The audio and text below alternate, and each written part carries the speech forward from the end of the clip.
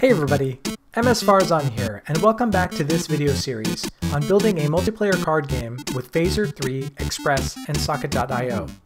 In this video, we're actually going to get to the Socket.io part of the whole thing and connect the pieces between the client and the server. I know you've been waiting a long time for this, so in the previous video, we left off talking about scene.socket.emit card played, and we passed in a bunch of information. So Socket.io is going to be the connective tissue between our client and the server, and the server to another client, as this is a multiplayer game.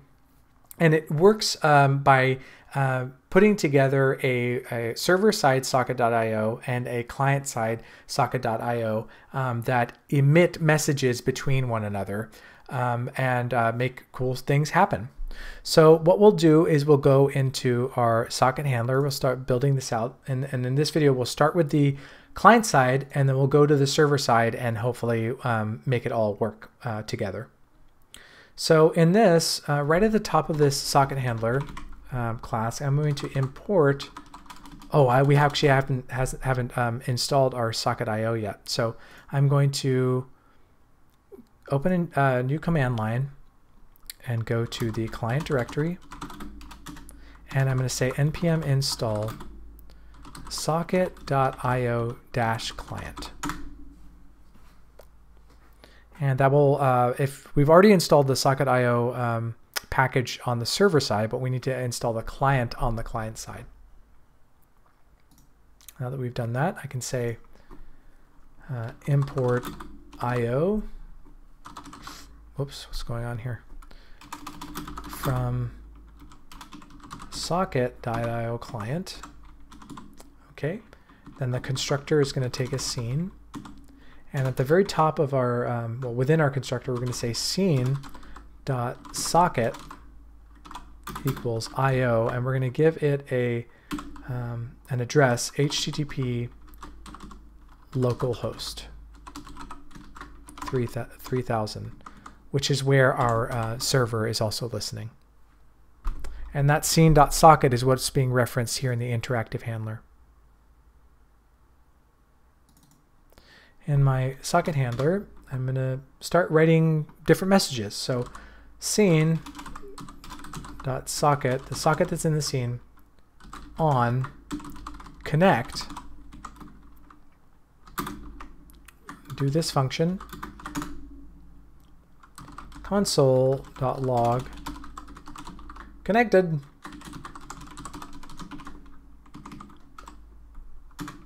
and then scene.socket.emit deal dec, and pass in the socket ID. These are all contained within the socket package. So what we're saying is that when the socket connects, the socket within the scene that has been created for us, log to the client console that it's connected, and emit, meaning send a message out into the universe, hopefully to the server, that I want you to deal a deck to me, and I'm going to pass in the ID that is specific to this very socket, so the server knows.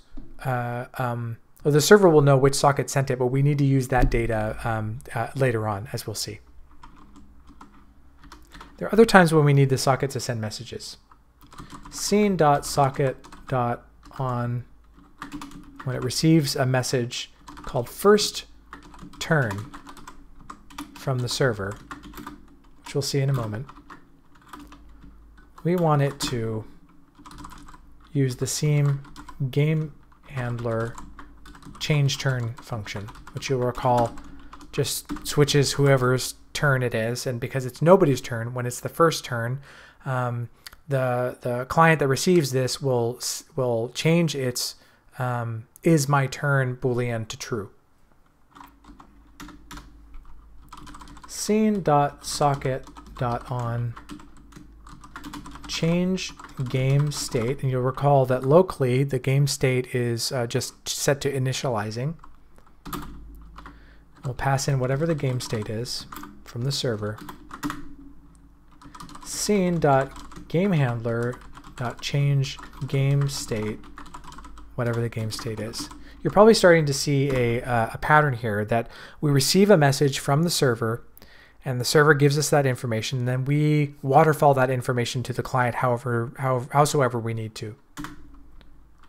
Now, if the game state that was received is initializing,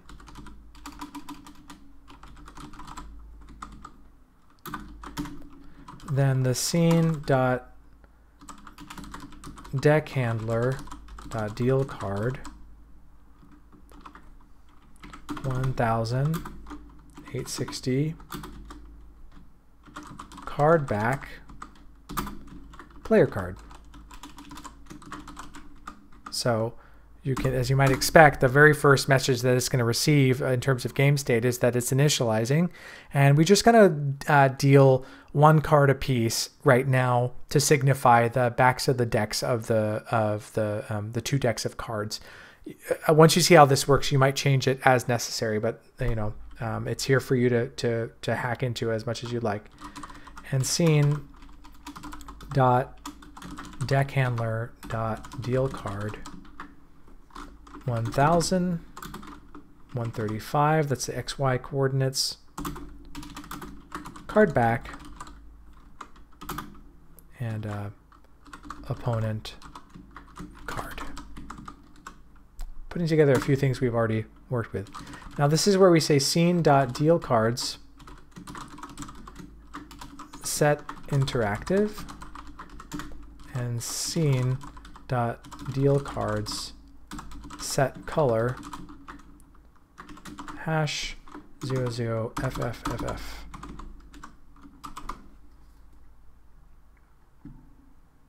Okay, so basically when the game state is changed to initializing, then we'll say we wanted to deal a couple of cards, set the deal cards button interactive, and change the color so that the player knows that it's ready to be clicked. We're almost there, almost to the server part of this, but I just want to get through this so we get done with the socket handler. Scene.socket.on deal cards, when it receives a deal cards message, it's going to need the socket ID and cards. And we're saying if the socket ID that's received as a parameter, in this case it'll be an argument, is equal to the socket ID of this scene, then we're going to deal cards. Basically, when we click, now we can really talk about this. When we click the deal cards button here, when we do a pointer down event on the deal cards button or text, we emit this message to deal cards, and we send to the server the scene, the socket ID. And then the server sends back up the cards to all of the clients that are involved. And we need to say, hey, if this is your, if you're the client that asked for this, then you're going to deal cards. If not, something else is going to happen. So if the socket ID that we receive is the same as this socket ID, then we're just going to write a quick for loop for let I in the whatever number of cards there are in the deck that's being dealt. Let card equals scene dot game handler dot player hand dot push. So we're filling the player hand with cards. Scene dot deck handler dot deal card, and now we have to enter all the information that we would whenever we're rendering a card. 155 will be the X plus I times 155. I'll explain that in a moment. 860 will be the Y coordinate. Cards at the place of I, and player card.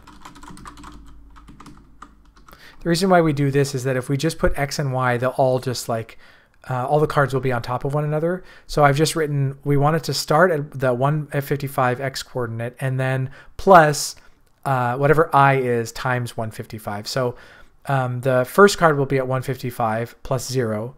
The second card will be at 155 plus 155. The third card will be at 3 times 155 plus 3 times 155, so on and so forth. Now, if it's not the same socket ID, we'll just say else for let I in cards, let card equal scene dot game handler dot opponent hand dot push scene dot deck handler dot deal card, and then we'll do this at 155 plus I times 155, which is the same, but the Y coordinate is going to be 135, and we're just going to deal a card back, and it's an opponent card. Okay. So if we requested the deal cards, then deal us some player cards. If not, just deal us some card backs in a different position. And finally, the only other scenario in this very limited environment that we need some interactivity with communications over sockets is when a card is being played. We want to say when somebody drops a card in the drop zone, we want to send a message of what card was dropped to the server and then send that back up the chain so that we can render it. So we say scene.socket.on card played, and we'll receive the card name and the socket ID. If the socket ID does not equal the scene socket ID. It's important because if we dragged and dropped the card, okay, no problem. We don't need to know about it anymore. But if somebody else did, that's when we need to render it on the screen.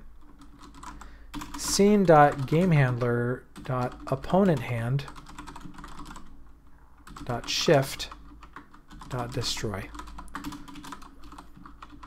Destroy one of those card backs to give us the sense that a card has been played.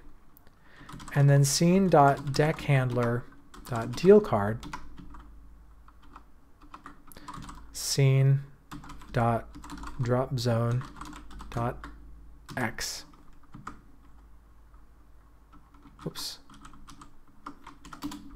Scene.dropzone.x, scene.dropzone.y, card name, opponent card.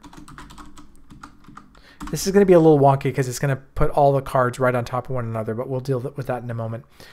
So just saying that the deal card, when this happens, we want the deck handler to deal cards that are equal to the using the names of the cards that have been offered, the card that's been offered to us, and their opponent cards, so they should be of a certain color.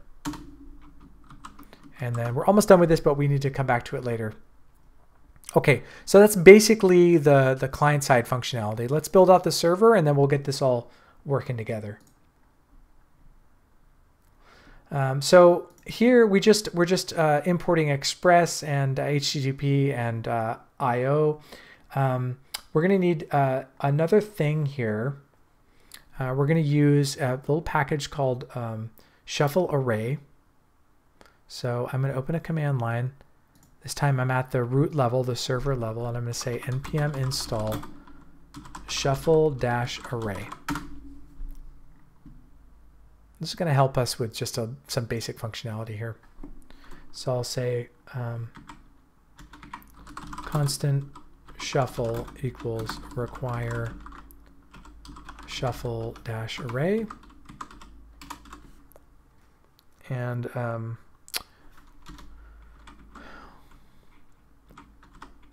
Okay. And then now we can start working with IO. So we're going to start by saying io.onConnection. When a socket connects, we'll write a function and say console.log user connected, and we'll want to hear what is the socket ID. Let's try that. We have there's some CORS issues. We can resolve this in a moment. What are we doing? Okay, so something that is kind of new, I think by Socket.io version 3.0. I can't remember, but anyway, between the previous series and this one, there's been a change which requires us to have a little bit more of a complex configuration for our Socket.io backend. If you're not familiar with cross-origin resource sharing, I recommend looking it up, but it basically just means that if we're going to be communicating with Socket.io in this manner where the server and the client are separate and the server is receiving requests from all different types of places, we need to enable CORS, or cross-origin resource sharing. So all that requires really is for us to say const CORS equals require CORS, and then constant IO will say require socket IO, and then instead of just HTTP we'll say comma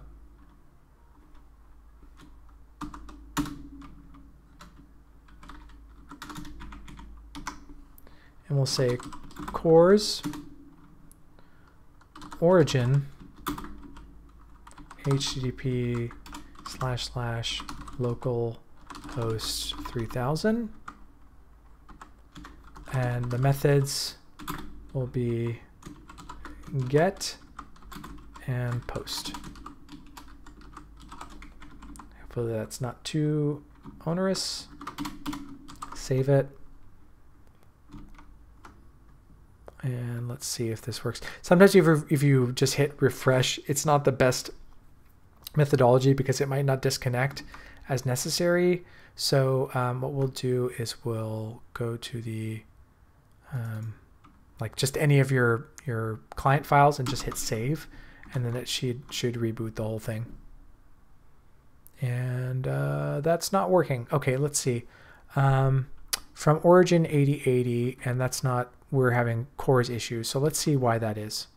Well, actually, there's a simple reason for this, and the reason is that in my the server, the origin that we wrote is actually just pointing to itself. It needs to be pointing to 8080, port 8080, which is where the client will be making requests from. And we see that it's connected. So let's take a look at that again. So we've changed this to enable cross-origin resource sharing, and whereas in the socket handler we're making requests to port 3000, you'll recall that the server is listening on port 3000, and the point is that we want the server to know that it's going to be receiving a request from 8080. So that's that. Okay, cool. So we did that. And then so when a client connects, we want the server to log to its console that a client is connected with the socket ID. We also want the client to log to its own console that it's connected. Let's just go back into here and just save a file in the client so that we get Webpack to reboot the service, and then now we see that it's connected. And you'll notice that if I go to the local host 8080 with another tab, it also says that it's connected. And if I take a look at my server, it shows that 2 users have now connected with 2 different socket IDs. So now I know that all that's working. let's start building out the server. So when something connects, let's say that a user connected and log the socket ID. And let's start building things out first by, at the top here, under the shuffle, let's just say let players equal empty object, and let the ready check equals 0. That's what we're going to use to see if all players are ready to start playing the game. And under this log to the console, let's say players, let's add to the players object by using the socket ID of whatever just connected as the key.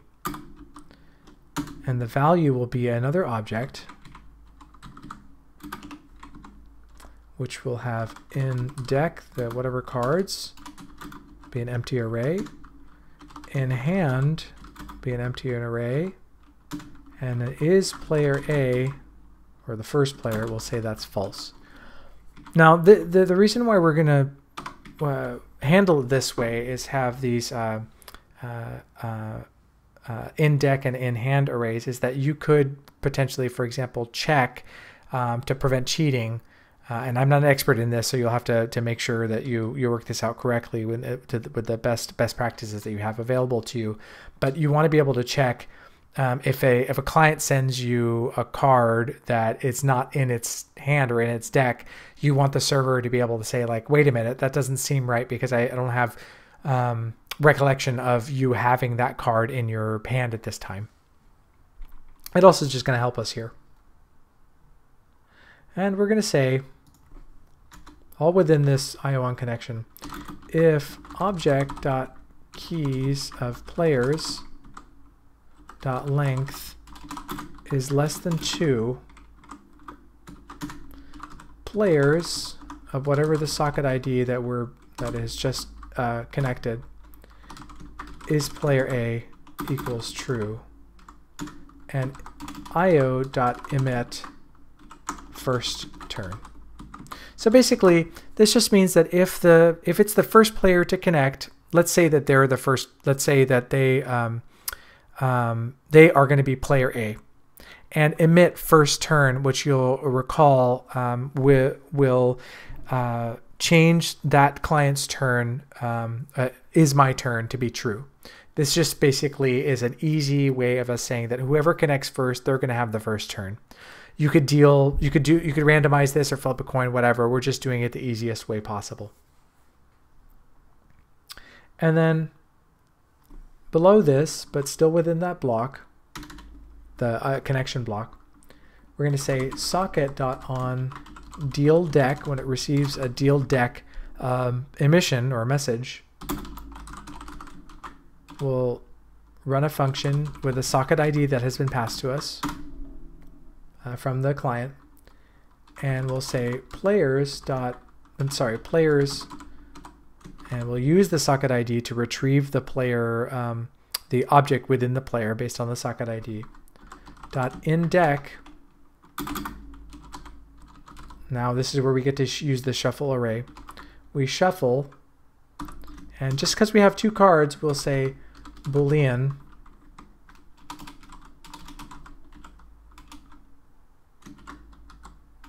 and ping.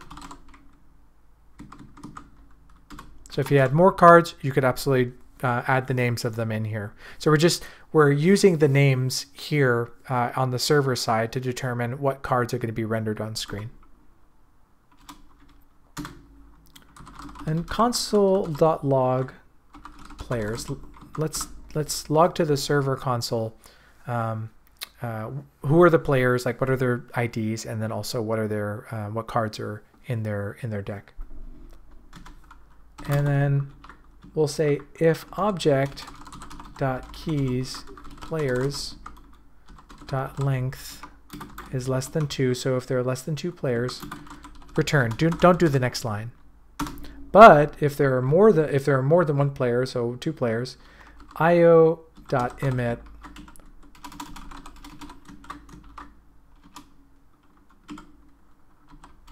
change game state. and change it to initializing, although that's what it is to begin with. Okay, that's a lot, so let's just take a look at that right now. I've saved this, I've saved everything, and now what I'm going to do is I'm going to go to one of my client files and just save that so we have a fresh start with all this stuff. And now let's see what happens. Well, okay, for one client, I have it open and it says connected. The game state is initializing. And for my other client, it says connected. Is my turn is true? That must have been the first client to connect, and its game state is also initializing. When I hover over the deal cards button, it's now been enabled. So I can see that. When I click, nothing's going to happen, but that's okay. And it's dealt a magenta card back to signify the opponent deck and a cyan card back to signify the player deck. If I look also at the console for the server, I see that it's logged the players, and one of them has this really long socket ID beginning with 5 p.m. and it shows me that in the deck is Boolean and ping. It's shuffled those two cards, and in the hand is nothing, and it's player A. That must be this client. The other one that begins with LWX in the deck, it obviously has the same two cards, but they're in a different order because they've been shuffled. There's nothing in their hand, and they are not player A. So that's working. All of that in terms of the initial game state is working. So let's add some functionality for when somebody deals cards or when cards are played. Back to my server. So socket.on card played function. Oh, sorry. Let's do deal cards first. It's a longer one. Deal cards. Now we've already done the client side stuff for this, so we'll say deal cards is a function based on the socket ID that has been passed. To us. And we'll run a for loop for let I equals 0. I'm just presuming that we want to deal 5 cards. I is less than 5. I plus plus. If players socket.id,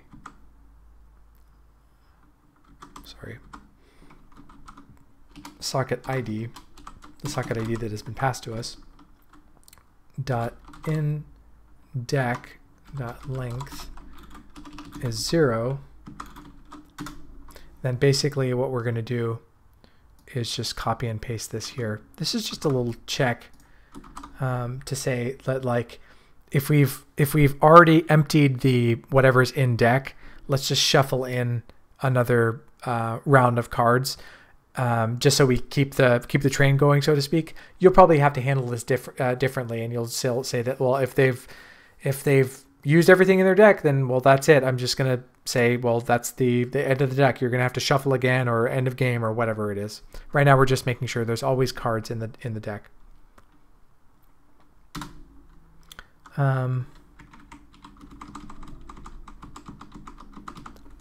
And after we've done that check, oops, where am I?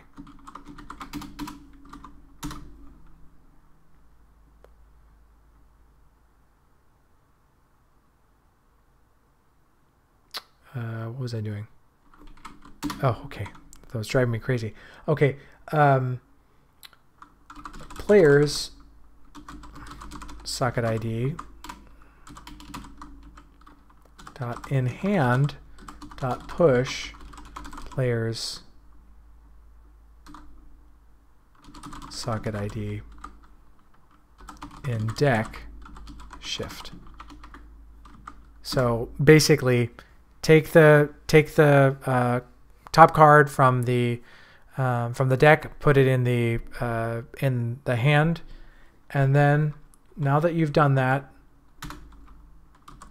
console.log players again, just so I can make sure that everything is going properly. io.emit deal cards and pass the socket ID that was passed to us, and also the cards.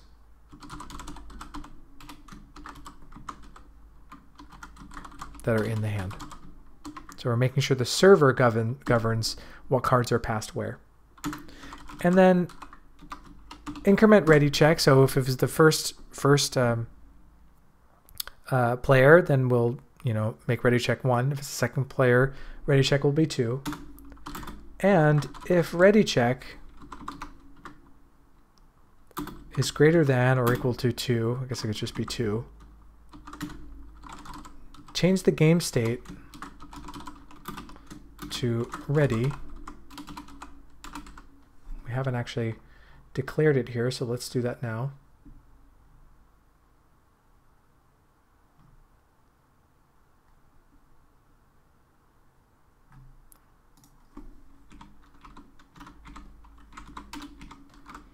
Let game state equals initializing. Just make sure that the game state is the same in the server as it is everywhere else. Game state equals ready.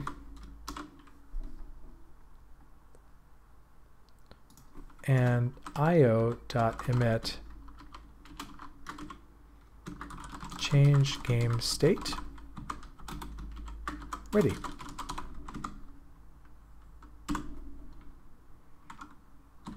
Cool. So that should put together a bunch of different pieces, and what should happen now is we're going to go to our, why do I keep doing this? One of these files, just save it so that the Webpack reboots. Go to our clients. We see that one of them says that it's initializing, and the other one says that it's their turn. So I'm going to click deal cards, and let's see what happens when I do that. Well, not a whole lot. Let's see. Cannot read property in hand of undefined. I bet that I wrote something incorrectly, and I sure did. Instead of writing socket ID, I wrote socket.id, which are two different things. Save it again. And save one of these files again to restart Webpack. Okay, so now this one is the first player. I hit deal cards, and look at that. I get 5 cards right here, and I have done something wrong on the opponent card side of things. So let's see.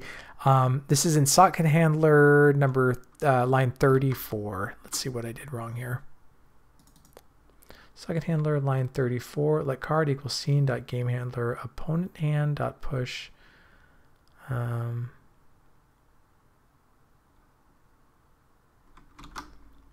read properties undefined push. So it doesn't know what opponent hand is. So let's go to our game handler and just keep going past the call stack. Oh, I have 2 opponent decks instead of an opponent hand. Great. You probably were yelling at me when you saw this like 2 or 3 videos ago, but here we are. So we're doing it again. Going back here, this is the first client and this is the second client. I'm going to deal cards. Now I see 5 cards here. They're randomized.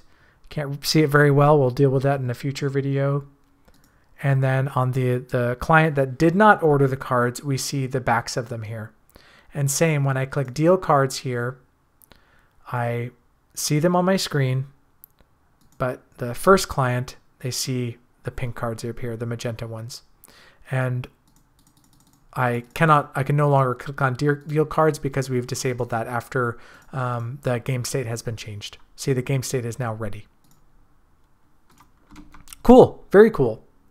Let's see what happens now when we want to, when cards are dropped. So that we'll do socket.on card play. This is actually stunningly simple. Function card name and socket ID io.emit card played and pass in the card name and the socket ID, and io.emit change turn. So when we receive a message that a card has been dropped, which is in the interactive handler here, then take the name and the socket ID and then pass it back up the chain. And that's when we receive this card played, and we say, well, if it's a different socket ID than mine, then I should render the card. So let's see that in action.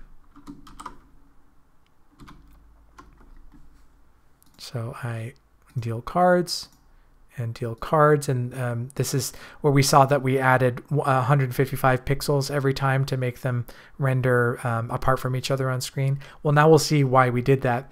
When I go to, oh, it looks like I can't actually drag any cards, so that's an issue here. When I go to drag a card, it drags across the screen, which is, that's fine. It's not working perfectly right now. We'll fix that. And it drops in the drop zone. They all drop one on top of each other. But what's cool is that they do show in the on the other side of the screen or on the other client as a pink card. So now I'm dragging. We'll look at all these pink cards here in client A.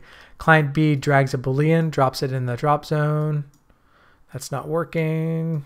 Okay, let's fix that. Let's see what's going on there with the interactive handler. It should be, just going to keep reminding us, it should be interactivity handler.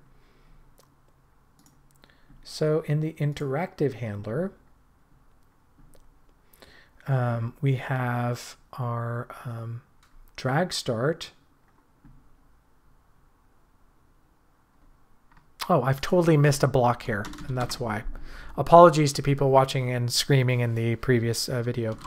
Scene.input.on drag start, drag, comma, pointer, game object, drag X, drag Y,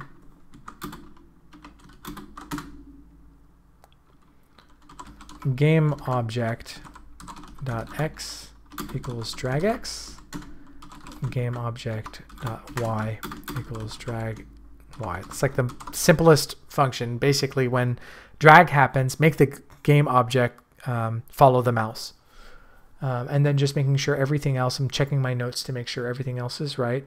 Scene input on drag start, pointer game object set tint, scene bring to top, yep. Scene object on drag end, that's all good.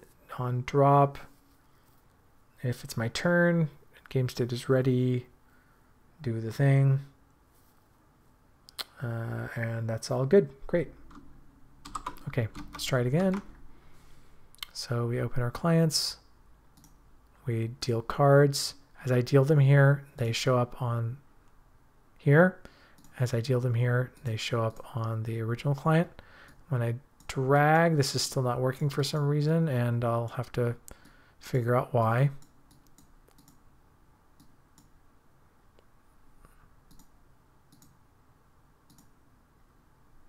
Okay, so I see that my turn is not changing over between when someone drags and drops a card. So let's see why that's happening. And the problem is, once again, a simple one, where in my interactive handler I have written GameObject.x uppercase instead of lowercase, and Y, and save everything, go back to my game, deal my cards, they showed up here, deal my other cards, they should show up in the other client. Now this is the important thing, is that it's this client's turn, the first tab's turn. Second tab, client B, it's not their turn, so they should be able to drag around the screen, which is, they're able to do that, but they're not able to drop a card because it's not their turn. And as you see, the tint changes as they drag the card. But the first player, client A, they can drag, and when they drop, it drops right in the middle of the drop zone. And that's where it shows here on the client B's drop zone as a pink card. They played a Boolean here, and it shows up as a pink Boolean on client B's screen. And now I can't drag as client A. I can't drag this Boolean anymore because we've disabled that, and I couldn't ever drag it with with client B. Client B drags, and what I'm seeing now is that even though the card has been dropped, the turn hasn't changed. So let's see if we can pick through and see why that's happening. So when the thing drops, if it's my turn and the game state is ready, then it should do the thing and turn off the dragability, and then emit the card played with the name and the socket ID. So that worked great. Then we went to the server, and that was on card played. And in the server, card played emits card played with the card name and the socket ID, and also emits change turn. So that's what we need to look for.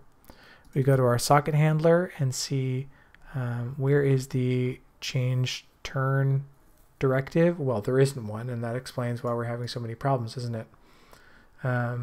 So in our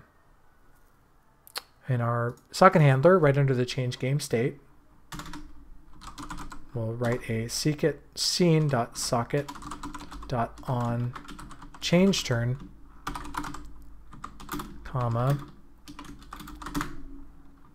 scene.gamehandler.change turn. Just make sure that works. Deal cards. It's not this person's turn, so they can't drag and drop. It is this person's turn, so they drop, and it's not their turn anymore. It is this person's turn, so now they can drag and drop, and that should delete a card here. That's right, and we can keep going. And the annoying thing here is that all the cards just render on top of one another. So let's just fix that before moving on to the next thing with the next video. And there's a couple places where we need to change this. The first place is in the interactive handler. You might recall that in our zone handler, we created this data that the number of cards that are in the drop zone is set to 0. So in our interactive handler, when a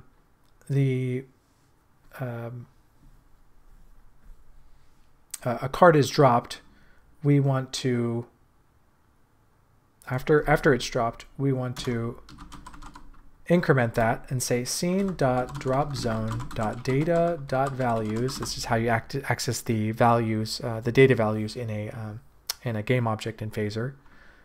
Cards plus plus. And then we're going to change to say not necessarily, we don't necessarily, the Y is fine, the height of the thing is fine, but in terms of the horizontal coordinate, the X coordinate, rather than just putting it at the origin of the drop zone, we're going to say game object .x should be drop zone .x minus 350, which is like kind of more over to the left, plus drop zone data values cards, number of cards, times 50. So 0 times 50, 1 times 50, so on and so forth. And similarly, in the socket handler, when a card is played, rather than just dropping it in scene.dropzone.x, we're going to drop it in scene.dropzone.x minus 350 plus scene.dropzone.data.values.cards times 50. So we're already storing how many cards are in the drop zone, and we just want to increment from left to right so that we have a little space in between those cards. Now when we play our game, well, before we do very much, let's just see that it's this person's turn. They deal their cards, and this other person's turn. I mean, well, it's nobody's turn yet, but they have are just dealing their cards. The game state changes to ready. If I check the console for the server, I see that there are currently 2 players with these 2 different socket IDs, and I can see what hands they have, which should correspond, yep, right with this this client and the other one, and which is the player A. Now I'm going to drag and drop a card into the drop zone, but I can't because it's not this person's turn. When I go to this client's turn, and it is their turn, I drag and I drop it to the drop zone, and it goes all the way to the left here. And that appears all the way, that Boolean appears all the way to the left here. Then it's no longer this person's turn, so it's a client B's turn. They drag and drop, and that went right all the way to the left. So that wasn't quite right. I need to make sure that is changed. And then it's this person's turn. So I'm just like dropping cards on top of each other. So we missed a point here. Scene socket on card played.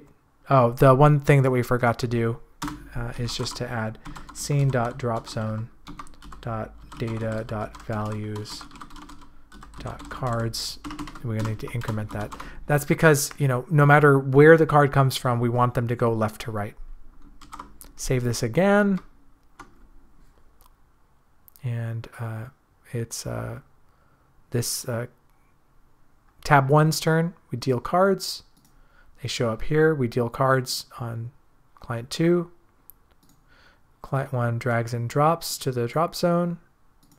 It appears in client 2. Client 2 drags and drops and appears right next to them. And it shows as a blue card here, but they're switched on the other client. And that's the way that we want it to work. We see that the server is correctly displaying in the console the socket IDs as well as what's in deck or in hand or who's player A or whatever. And then correctly, client A drags and drops a card to the drop zone.